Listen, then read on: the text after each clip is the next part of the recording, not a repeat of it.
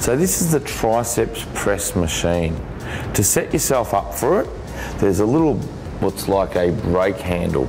Push that in and you can move the seat up for someone shorter, down for someone taller, and we'll take, in this case, to level 3.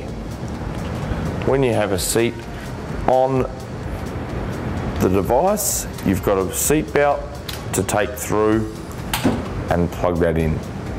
You'll have set the weight according to what resistance level you want over there with the pin loaded device. Sit up nice and tall with fantastic posture, chin in, head back, and then basically in that nice controlled motion of pushing, we're trying to get the tricep muscle to do the work, and down again, and activate the tricep throughout that range. Shoulders relaxed, neck relaxed, and continue on for one more there, and then gently lower the weight, and done.